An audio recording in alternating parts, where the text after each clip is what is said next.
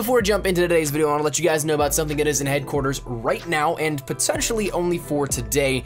It makes a little bit of sense that it is like this with CWL New Orleans going on right now, but if you head over to Major Howard's, you can actually end up seeing that there is a new order which gives you a little bit more than you may be used to.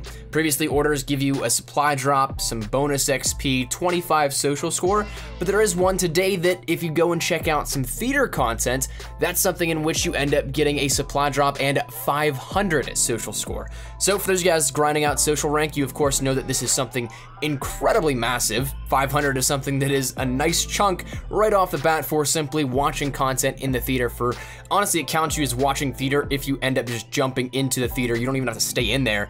You can just jump in and jump right back out and it'll complete the order for you. So 500 social score for probably 5 seconds of work in the game, that's definitely worth it. So make sure you go check that out, take advantage of it, get that 500 social score before it resets. If it does, I'm not sure, but just to be safe, jump on, try it out, get it for yourself, and of course, free supply drop's nice. But that said, want to let you guys know about that real quickly before it goes away, but let's jump into our regular content. So if you guys have checked out some of the streams in the past couple of weeks or something, you might have noticed that a lot of people ask me if I'm going for chrome camo, to which my answer is always yes, but in a very casual manner. I don't necessarily hardcore grind each camo, I just primarily stick to a few weapons, do the camos, and over the course of maybe a couple of days, I'll complete them, and therefore it's kind of like I'm going for it, but I'm not actually actively engaging in it or thinking about it entirely where it consumes me, where it's all that I do.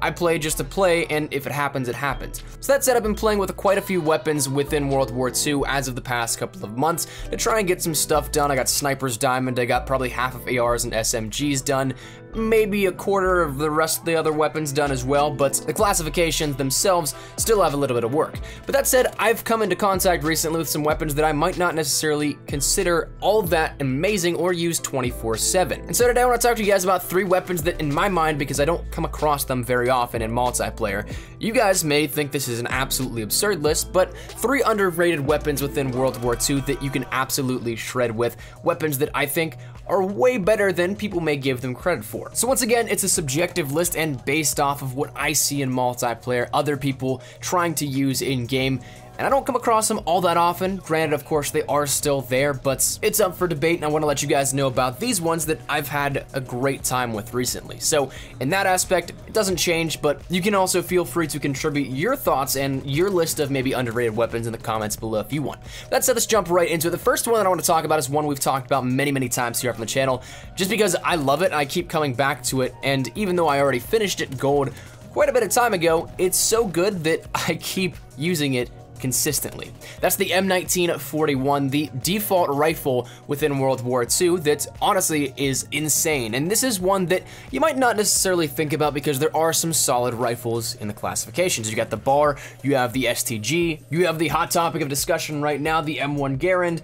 But this one is one that, you know, you don't really think too much about the default weapons within each classification. I know that I primarily pass up a lot of the default weapons in every single title. It's just kind of a habit because you start to expect that the better weapons are locked behind rank, and that's something that, of course, you might not think too much on if you use that default weapon. But this one is one that drastically stands out to me. It breaks that mold of recent years. And you throw on things like, for my class setup, a quick draw, high caliber, steady aim, and extended mags, well, this thing just becomes a powerhouse. It's already great in its base format, but when you throw on these attachments, it just gets even better. And the thing that I really like about this is the fact that it is a base weapon. I can go into a prestige and know there's a weapon that I will use right off the bat.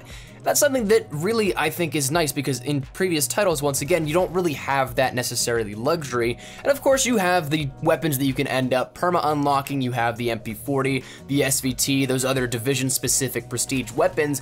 But a lot of the times you don't necessarily want to use an SMG all the time. You don't necessarily want to use a single shot semi-automatic, and that's something that this helps to remedy that situation where you have a powerhouse available at all times. So while we have, yes, touched on this weapon before, I think that it's definitely worth checking out again. And of course, if you guys have not played around with it at all, you still need to get gold with it. Firstly, gold camo with this thing should come as a cinch because it is a headshot machine. The recoil is incredibly easy to manage. All you have to do is slightly pull down on your right stick, and the kick is essentially almost vertical, just plain vertical, no off to the right or left. it's very easy to manage, and something that, depending on the gameplay, you might see that I actually try for headshots, and I can get so many. I've actually had people think that I keyboard in the comment section of some videos whenever I use it before, which to me is hilarious, but nonetheless, that just shows how good it is when it comes to the headshots. But that said, it's gonna move us over into the second weapon that I want to talk about, and that's one that I talked about when we ended up getting the beta. We ended up having the early beta even whenever I went out to Sledgehammer and captured some footage there. There's a weapon that I absolutely loved from then, but I really kind of had a disconnect with it at launch, but then I came back to it once again, trying to do headshot challenges for it now. I'm really starting to enjoy it. That's the grease gun. Now, this is something that I have a certain class setup right now, just because I ended up prestiging the weapon, something that I don't normally do, which I kind of regret doing, simply because I want to get the best class setup for it possible at all times, and I took that away from myself. But the grease gun is something that is incredibly mobile. It has the highest movement speed of any weapon in World War II, if I'm not mistaken, and that's something you can just run around, you toss on airborne, you're just flying around the map at that point. And that's something that is always really nice. I love the run and gun playstyle, but the only thing that I don't like about this is the default rate of fire. So if you end up having rapid fire for this thing, it helps out tremendously, gives it a little bit more kick, yes, but it is something that kind of regulates it more so in line with a more standard rate of fire, so it makes it a little bit better there. But also I'll try to run quick draw and extended mags on it. But for the time being, whenever I did not have the weapon completely maxed out for its weapon rank, and I did not have rapid fire available, that's something that I'd run just a quick draw and then extended mags on it, so I didn't have to reload every 5 seconds with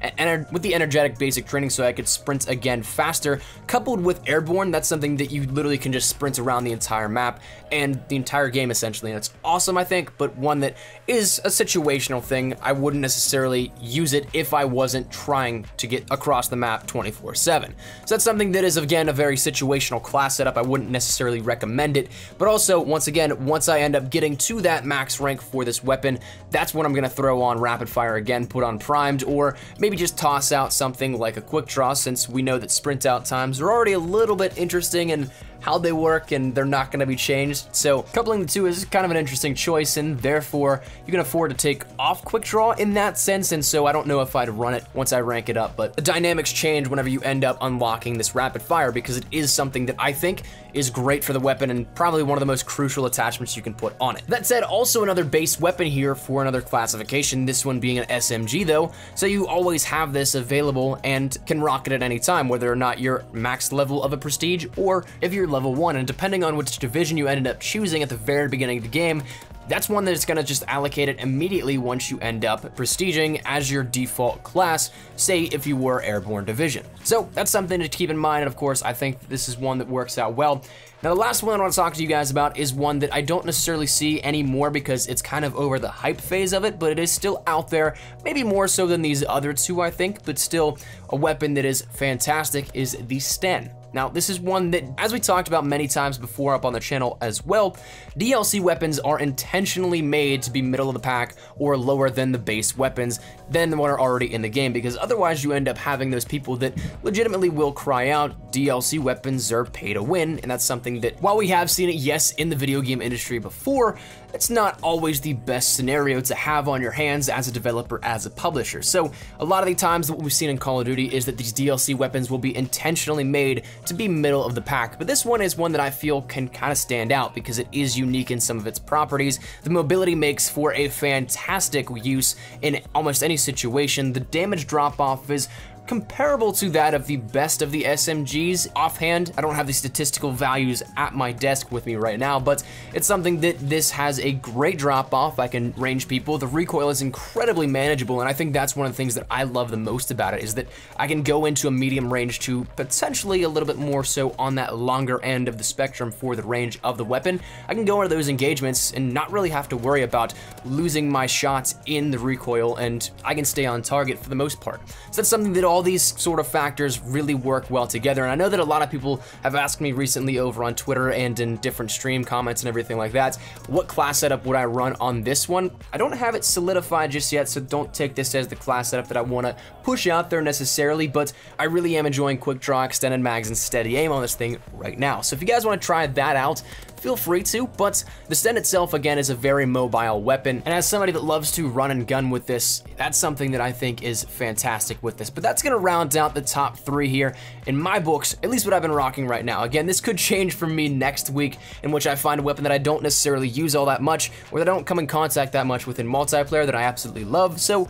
maybe we keep you guys updated with some weapons like this in the future if you want to see more. But for now, give these ones a try if you guys have not, because they can shred, and I think that they will, assuming that you can end up adapting to a little bit of their attributes, more so than what you might be used to in just the PPSH, the BAR, the Kar 98, other weapons like that that you see everywhere in every single match. So that said, try these out. Let me know your thoughts down there in the comment section down below. All subjective, all once again, just me giving my thoughts on some weapons that I think you guys will enjoy. I'm not saying in any way, shape, or form these weapons are all the time criminally underrated, but definitely try them out if you guys have not. That's essentially where I want to be with this. Not trying to assert anything or anything, but hopefully you guys enjoy it. And if that said, if you guys did, make sure you drop your thoughts down there in the comments firstly. And if you guys enjoyed the video, make sure you drop a like down below. And of course, if you guys are new to the channel, make sure you guys subscribe so you don't miss a thing with World War II. We're going to be keeping you guys up to date with everything you need to know regarding best tips, tricks, news, class setups, underrated weapons like this you might not use and may come to love actually some of these weapons. But if you want to stay up to date with any of that, make sure you hit that subscribe button so you don't miss a single thing. And finally, if you guys want to follow me over on Twitter,